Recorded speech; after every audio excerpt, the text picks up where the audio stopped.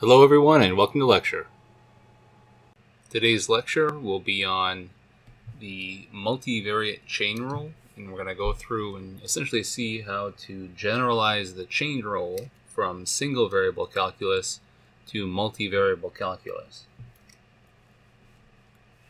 And essentially this is going to answer the question of how do we differentiate or take the derivative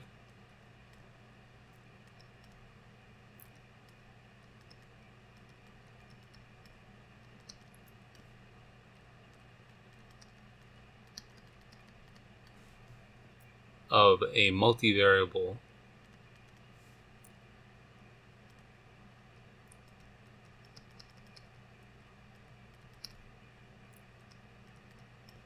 composition of functions.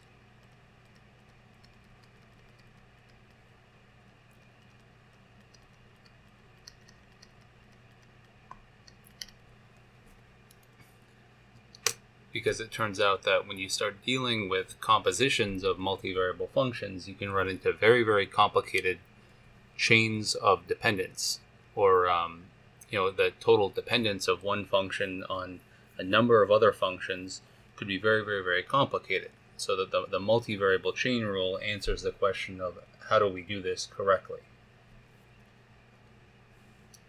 So we'll start by reviewing the simplest possible chain of functions, which is just a single dimensional chain. So you'll remember from your 1D calculus class that a 1D chain of functions, or composition of functions,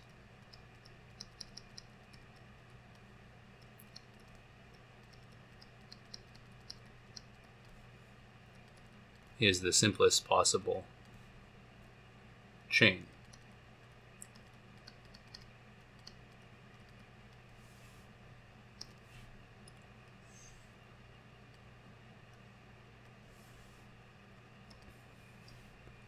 So let's suppose we have that W is the output of one function, which is a function of some variable U. And we'll also suppose that U is equal to some other function, G of X.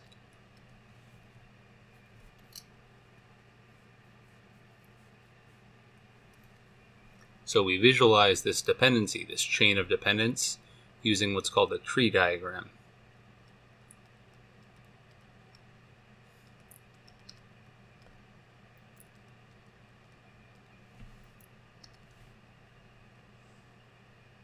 This tree diagram kind of gives us a visual aid in looking at this chain of dependence.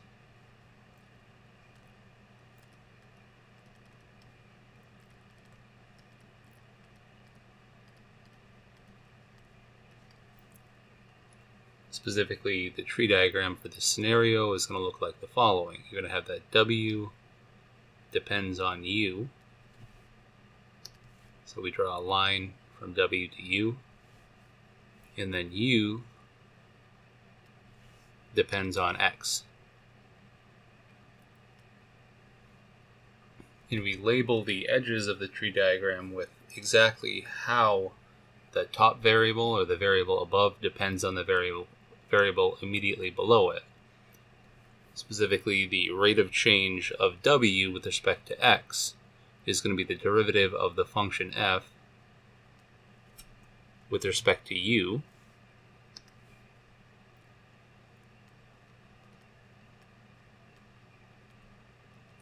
or f prime of U. And similarly, the rate of change of U with respect to X is going to also be written on this label right here, because this line represents that U depends on X. The rate of change of U with respect to X, or G prime of X, is what this line gets labeled as. And so we know then that if you want to figure out the rate of change of W with respect to X, the top variable with respect to the bottom variable, or dW dx, that amounts to taking the x derivative of the composition f of g of x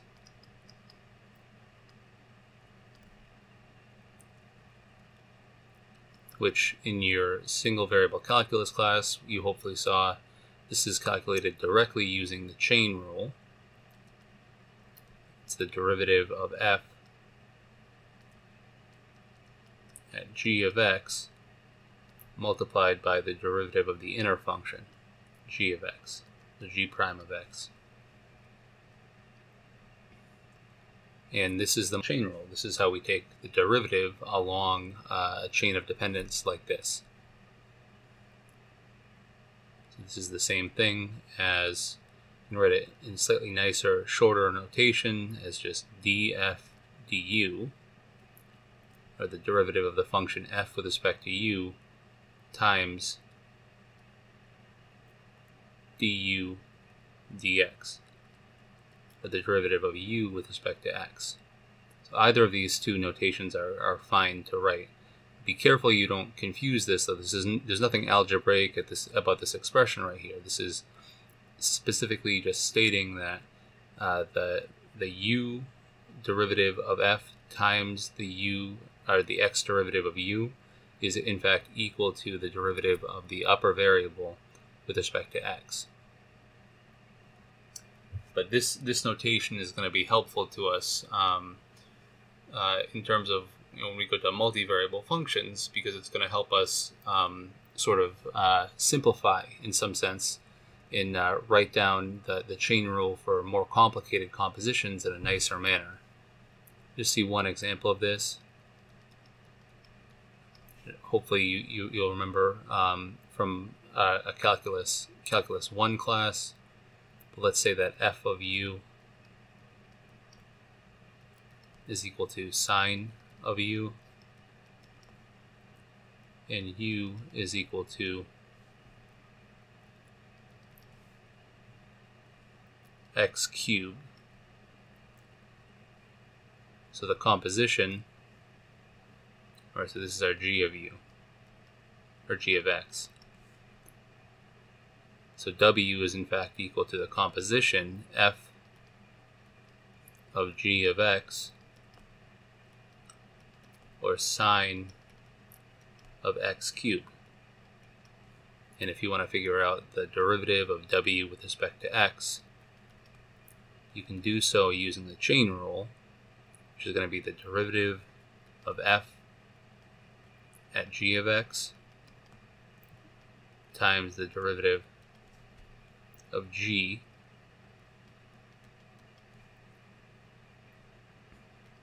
so dw dx is going to be equal to the derivative of sine, which is cosine, at g of x, so it's at x cubed, times the derivative of g, which is going to be 3x squared from the power rule. So this is the correct way of using the single variable chain rule. So this is what we'll be generalizing in this lecture to many different complicated scenarios, and we'll also see how this applies in certain real-world examples.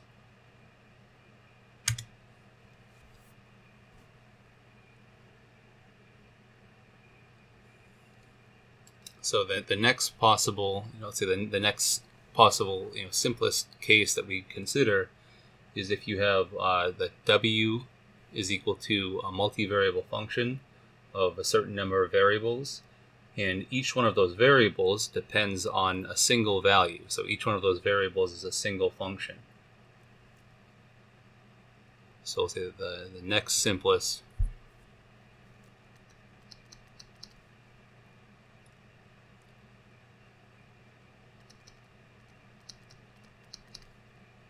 case is a multivariable function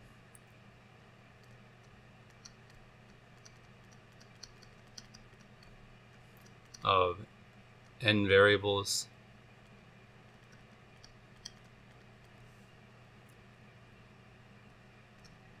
where each of the variables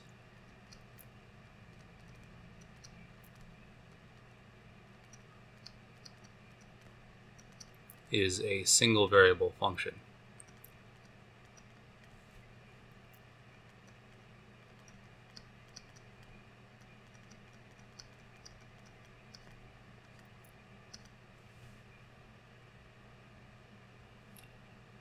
So we'll consider what this looks like for functions of 2 variables and 3 variables, but the idea is that this extends in general for any number of variables as well.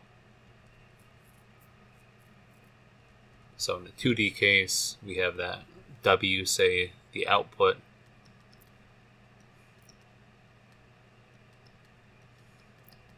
is a function of 2 variables, where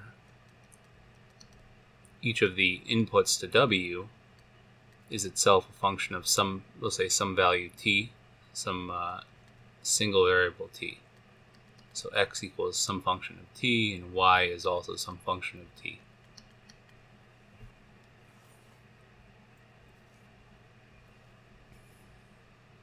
So the tree diagram for this scenario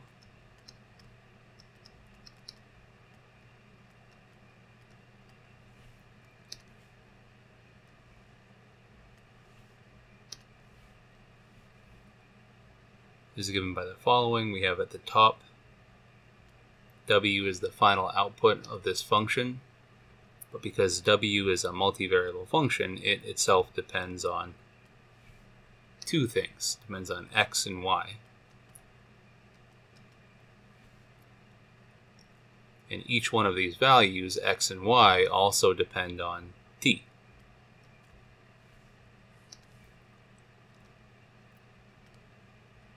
So you see that the chain of dependence, or the tree diagram for this scenario, is a little bit more complicated.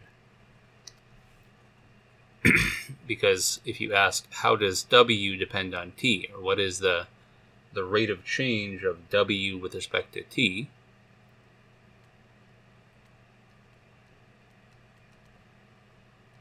you'll notice that there are 2 separate ways that W depends on t. If you change t by a small amount, x is going to change, and therefore W is going to change. But if you change t by a small amount, then y is also going to change, which means W is going to change. So there's actually 2 separate pieces here to this chain that we have to factor in when we look for the full rate of change of W with respect to t. So just like before, we can label the tree diagram, and we label it with, it'll be now the partial derivatives. So the W depends on x through the partial derivative of the function f with respect to x. This is the rate of change of W with respect to x. W depends on y with respect to, the total amount of that rate of change of W with respect to y is the partial derivative of f with respect to y. And likewise, we have here that x depends on t. So this edge right here is going to be labeled as the derivative of x with respect to t, and y also depends on t. So this edge right here is going to be labeled as dy dt. And you'll notice that in order to calculate the full rate of change of W with respect to t, we have to factor in both of these paths right here, because any change in t will result in a change in W through both these paths. And this is the first time that we'll see the full multivariable chain rule.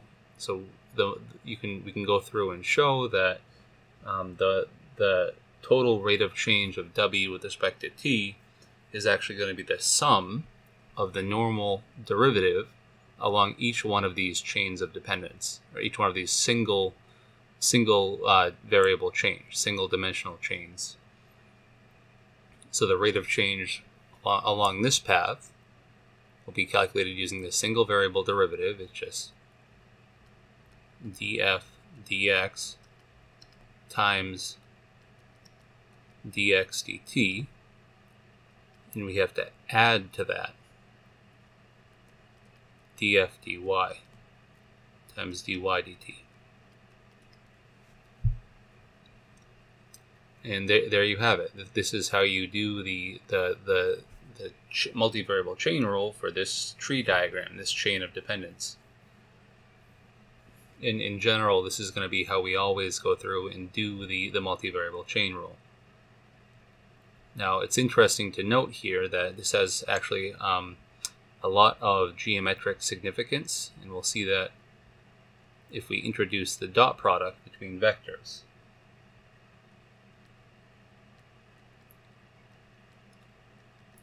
So this expression right here is the same thing as dw dy, dw dx,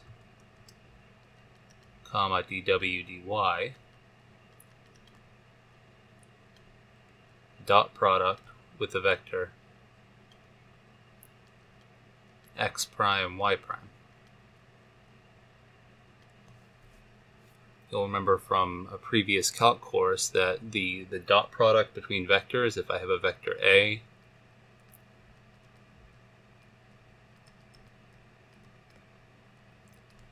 and a vector B,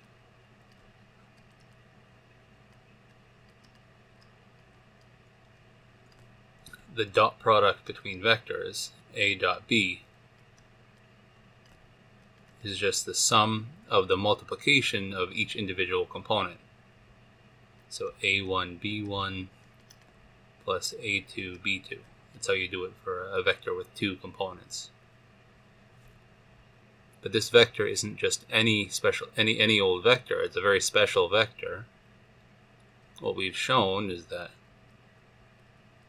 dw dt is the gradient vector, or this is the gradient vector,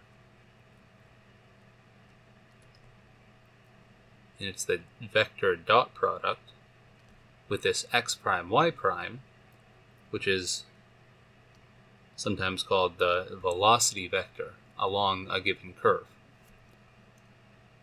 So what we've stumbled upon, and this also holds in 3D as well, I'll go over how this is in 3D in 1 second. But if we kind of graph out here what's going on, this is the x-axis, the y-axis, and we have some function f of xy with level curves. Say maybe the level curves look like this.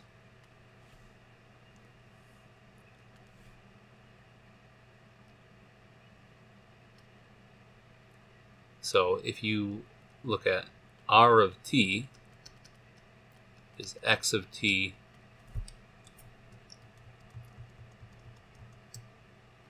so we say x is a function of t and y is a function of t, you have an expression for what's called a parametric curve. You should see this, you should remember this hopefully from a previous calculus course. So whenever you have the x coordinate and the y coordinate are a function of a single parameter, you have a parametric curve that's essentially giving you a point on a curve at a whole bunch of different points at any given t value you might choose. So what we've just figured out using the multivariable chain rule is how to take the derivative along a curve.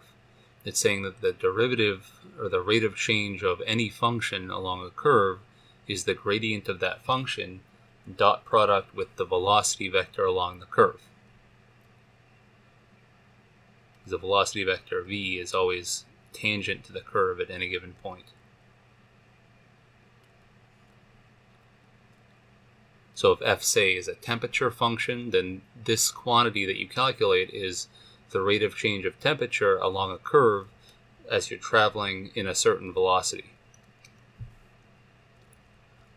So this also works in 3D as well. Even the curve interpretation works in 3D, which is very cool.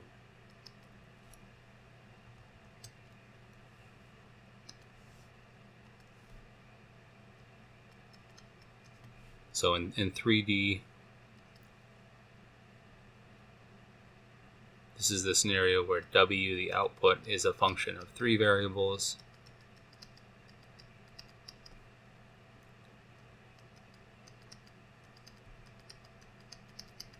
And each component, x, y, and z, are all a function of a single variable that we'll call t.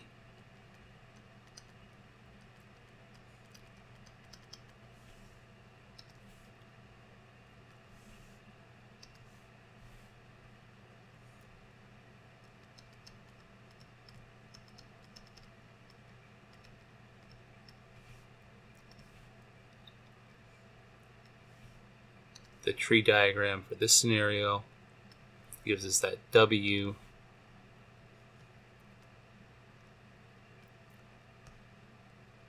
depends on X, Y, and Z.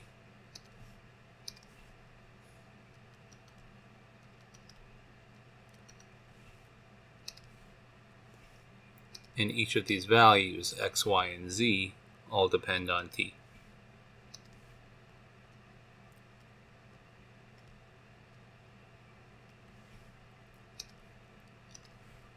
So from the multivariable chain rule, if you want to figure out dW dt, this is going to be the partial derivative of W with respect to X times dx dt plus the partial derivative of W with respect to Y times dy dt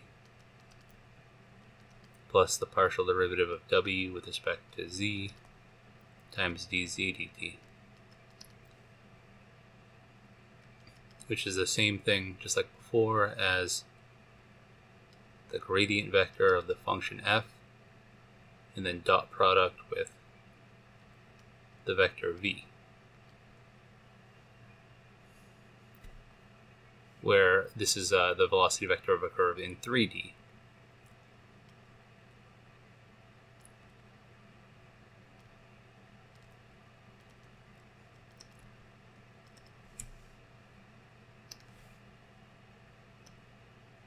So again, if you have some path, say, some particle maybe that's moving along this path that you call r of t, the velocity vector of this curve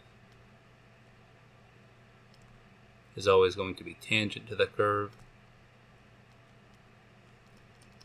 and the derivative of r of t. And we're seeing that we just showed that from the chain rule, the multivariable chain rule, the rate of change of w along the curve is the gradient of the function f dotted with the velocity vector. This is a really cool thing here that we're kind of discovering, that this allows us to really accurately describe the rate of change of functions along curves, and we'll actually see that this also allows us to describe the rate of change of multivariable functions on surfaces, or with any possible geometric object that we might want to consider the rate of change of a function on. Remember that this was calculated directly, using single variable chains, because along each of these branches, right, this branch right here, the rate of change represents the rate of change of w with respect to x. This middle branch represents the rate of change of w with respect to y. This branch right here represents the rate of change of w with respect to z. And this branch represents dx dt. This branch represents dy dt. And this branch represents dz dt.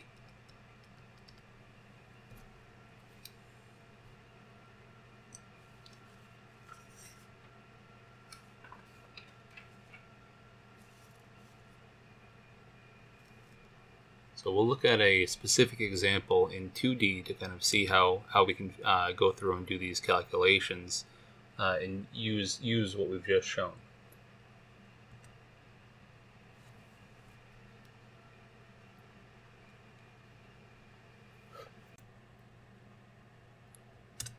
So let's see an example of this in action.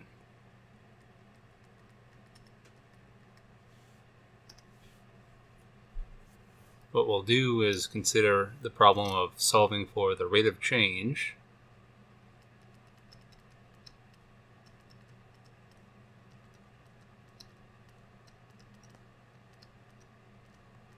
sometimes we'll just abbreviate this by ROC of the temperature function, where W is the temperature. We'll say that W is given by the function x squared minus y squared.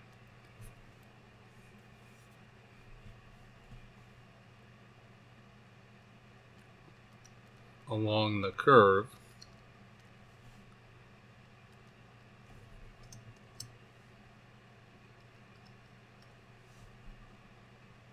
generated by an ellipse.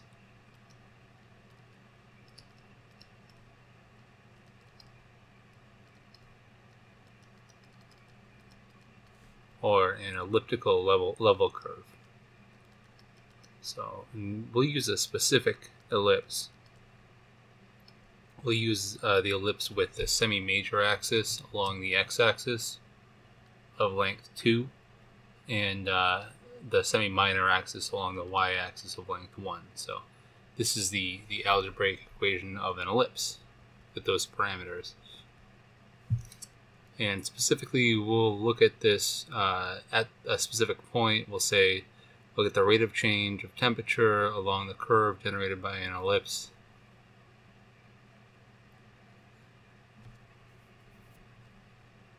At the point R0 is equal to 2 over the square root of 2 for the x component and 1 over the square root of 2 for the y component, using the standard parameterization of the ellipse.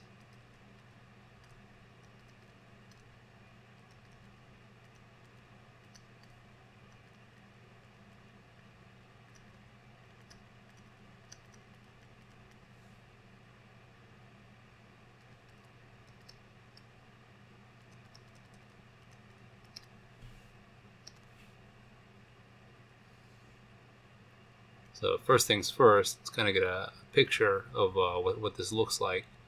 And also remember the standard parameterization of the ellipse. So just like the circle, for any ellipse, right, the equation is going to be x over a squared plus y over b squared is equal to 1. This is an ellipse that stretches along the x-axis at length 2a and the y-axis of a length 2b. And for any ellipse, we can parameterize that ellipse by the following. We say that x of t is equal to a times cosine of t, and y of t is equal to b times sine of t, for t between 0 and 2 pi, where t is representing the angle that we're looking at. So this is the standard way of parameterizing an ellipse, and this is what we mean by the standard parameterization of the ellipse. So we want to figure out at this exact point on the ellipse what exactly the rate of change of the function x squared minus y squared is along the ellipse.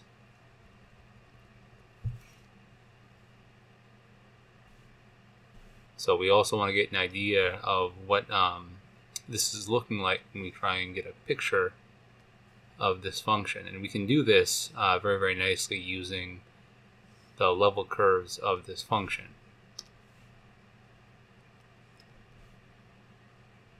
So we have an x-axis here, a y-axis. You'll remember that the level curves of this function, the function x squared minus y squared, look like the following curves. When the function is equal to 0,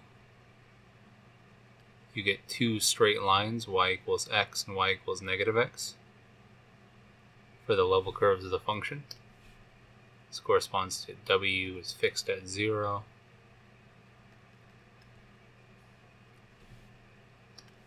And then for other values of the function, you get hyperbolas. So say when w is equal to the fixed value of positive 1, say, you get a hyperbola that maybe intersects. I'm going to do two intersections right here and right here as well for negative 1. So when w is equal to positive 1, you get a hyperbola that looks like this right here. This corresponds to a fixed value of w is equal to 1. You also have a hyperbola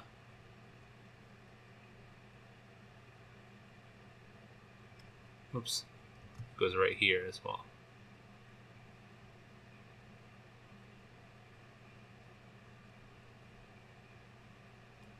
corresponds to w is equal to 1. When w is equal to 2, you get a similar.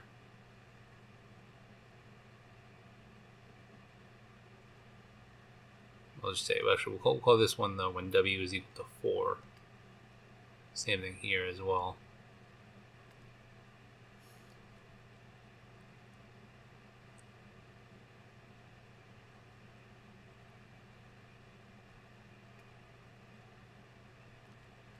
And then as w increases, you get hyperbolas that are further and further and further out.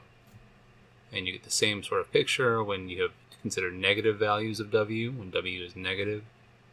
I'll do the negative values of w as a dotted line right here for this hyperbola.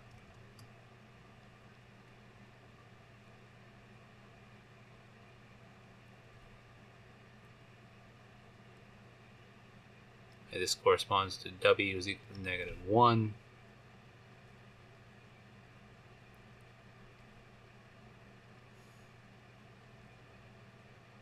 Same thing right here.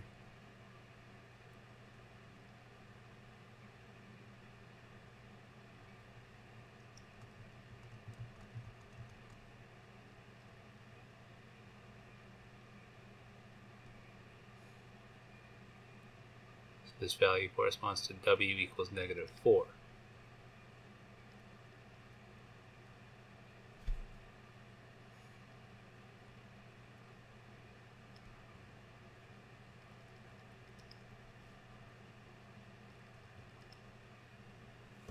So there you have it. This is what the level curves of this function look like. And then along the ellipse of semi-major axis, along x of distance 2, and semi-minor axis of distance 1, this right here is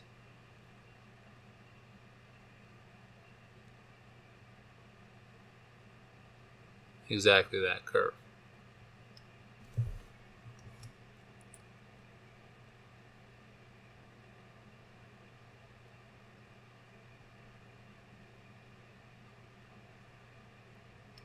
So this is the curve C that we're looking for the rate of change of the function along.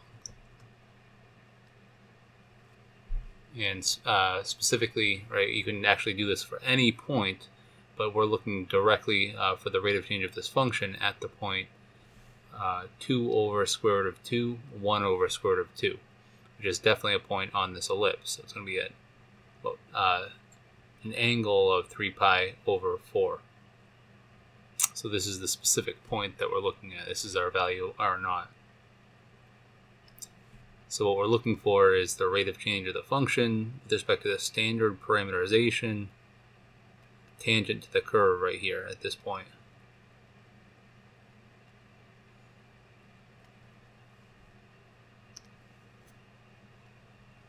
So we have our parameterization, we have x of t, y of t, and we also have a chain of dependence, or a tree diagram, that directly describes everything we need to know to take this partial derivative.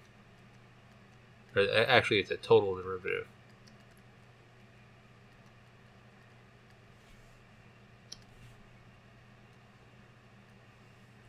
Specifically, the temperature, W, is a function of x and y.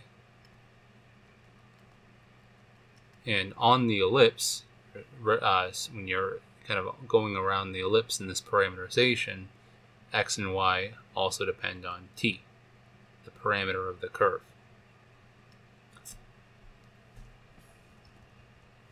So that tells us that from the multivariable chain rule, the rate of change of temperature with respect to the parameter t is going to be equal to the sum of df partial f partial x times dx dt, or x prime,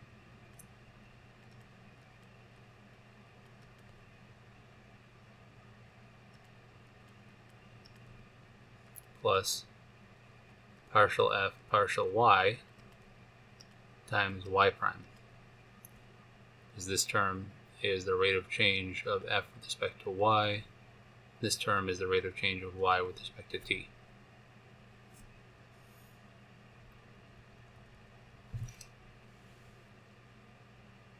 And the idea is that we're really only trying to evaluate this at one fixed point, at the point R naught. Right? So we'll make a point to write that down. We're going to be essentially evaluating this entire thing at the point R naught, at one fixed point. Same thing right here. So we got to figure out what this is at the point of evaluation. Now this process that we're doing holds for any point on this curve, but we're really in this problem only just looking at one fixed point. But before we plug into that point, we want to go through and do our calculations. So df dx at R naught, if f is the function, f of xy, remember, is x squared minus y squared, df dx is the derivative of that with respect to x, the partial derivative. So it'll be 2x evaluated at R naught. This will be multiplied by x prime. And remember, so this is our general parameterization for the ellipse. This curve C, our blue curve right here, is the ellipse with a equals 2 and b equals 1. So it's x of t is equal to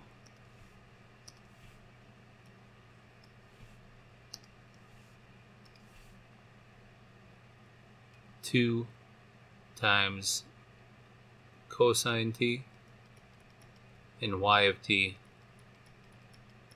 is equal to just sine of t.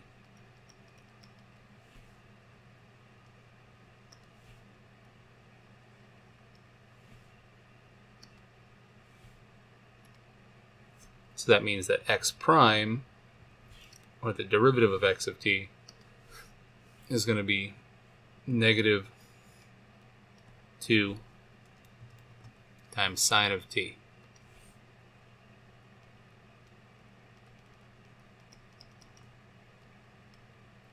Again, this is evaluated at that point R naught, plus df dy, which is negative 2y evaluated at the point R naught, times the derivative of sine of t, y prime, which is going to be cosine of t at R naught. And you could go through and show directly that this angle, right, this angle t at this point right here is, so t at that point, or t naught, is equal to 3 pi over 4. It's going to change depending on what point you choose. So you could just plug in 3 pi over 4 here for t and be done with it. But I'll show you how you can also do the following. You can use the fact that for any value on the curve, x is equal to 2 cosine of t. So cosine of t is the same thing as x over 2 for points on the curve for any angle on this ellipse. And same thing, because y is equal to sine of t, well, that means that whenever you see a sine of t, you can replace it with the y value for the point on the ellipse, which is nice. And what you end up getting here when you plug in is you're going to have 2 times x, and the point x at R naught is 2 over the square root of 2. So it's going to be this times negative 2 times sine of t, which is negative 2 times 1 over the square root of 2, because sine of t is just equal to y on this ellipse. And this is going to be plus negative 2 times y, which is 1 over the square root of 2, times cosine of t, which is x over 2. So this x over 2 is 2 over the square root of 2 over 2. And we can simplify this a lot. Specifically, you have here 2 over the square root of 2. You have just 2 right here over 2. So these two 2's cancel out. You're going to end up getting,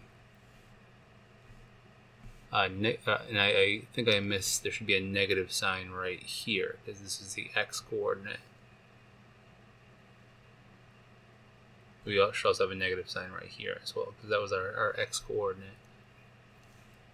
So this entire thing simplifies to 4.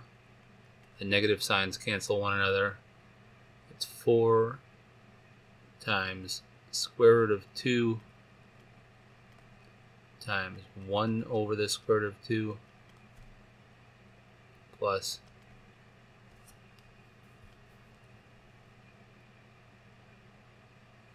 this is going to be 2 over the square root of 2 is just the square root of 2 times 1 over the square root of 2. So the square root of 2's cancel out in both cases, and you're left with just 4 plus 1, or 5. So this is telling us that this is the rate of change of the temperature function, the specific temperature function at this point with respect to the standard parameterization of the ellipse. So if you're moving around the ellipse, say, according to the standard parameterization, this is what you feel in terms of the temperature. You're seeing that it depends both on the speed at which you go around the ellipse and the function itself. So the units of this would be, say, if you're measuring in degrees Fahrenheit, the units would be degrees Fahrenheit per second, say, if t is a time in terms of seconds. But you know, the units could depend on what the problem and what units of measuring you're using to measure your answer.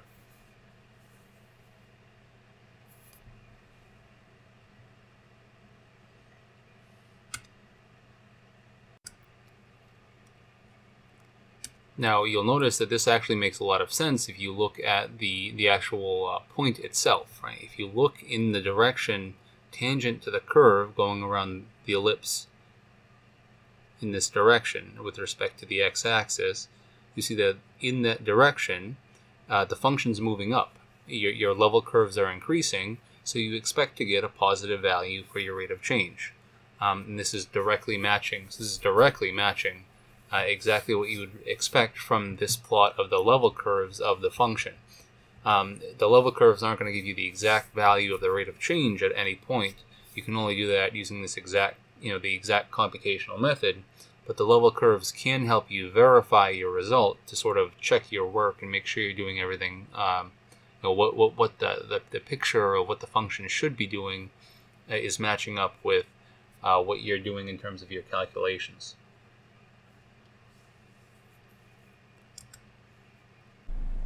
And so just like with essentially everything else that we want to look at in this course, it really helps to have multiple different visualizations of the concept that we're looking at. So the first visualization that I'll show is a GeoGebra applet that I made that you can alter, and I'll post on Canvas so you can use it to kind of investigate problems like this that might arise in your homework or other areas.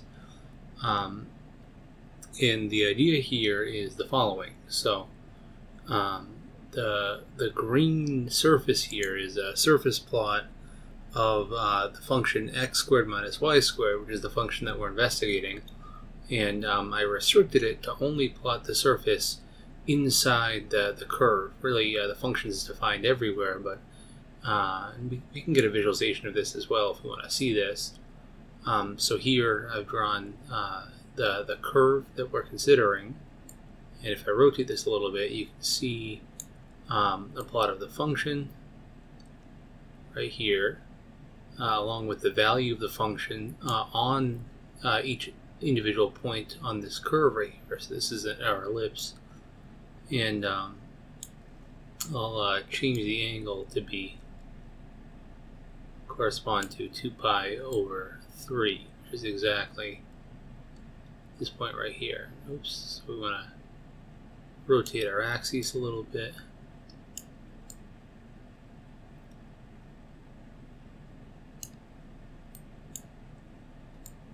Here we are. The positive x-axis is going this way, positive y-axis is going this way, and the z-axis is right here. And we see we're right at the angle of 2 pi over 3 with respect to the z-axis from the xy in the xy plane. And sure enough, so the slope of this curve right here, which is the value of the function on the boundary, is exactly giving us the rate of change of this function along the curve at this point. So the value that we just calculated, 5, is the rate of change of this function. And if you want to see, or you can kind of change as we go around our curve and see how this value changes. But this is a nice visualization, I think, showing directly, what this value represents, the rate of change of this function along the curve. If you want, we can kind of put the entire function here to kind of show exactly what's going on and what value we just calculated. So this is a pretty neat idea and a very neat application of the multivariable chain rule. And like I said before, as always, it helps to have multiple different visualizations here. So if we now switch over to a density plot, so I'm going to plot the density of this function just in 2D, the level curves of this function, and I'm going to plot the gradient field of this function. We'll really see a firm confirmation of what we've just done. So I just opened up my Python code here, and what I'm going to do is run the code that I've written to visualize what we're talking about. And we see here a plot of the level curves of this function, as well as the curve that we're considering the rate of change on. We want to find the rate of change on. And I've colored the curve with a separate color bar here. The changing in the function is from -4 to 4 here over the entire region. And this color bar just corresponds to the value of the function on the curve at each given point. But we see very clearly that as we're moving here in this direction at this point, we expect a positive rate of change. This is because, I can kind of zoom in here, the value of the function is increasing as we move in this direction. So this green vector right here is the tangent vector to this curve at this point, and the black vector is the gradient vector of the function at this point.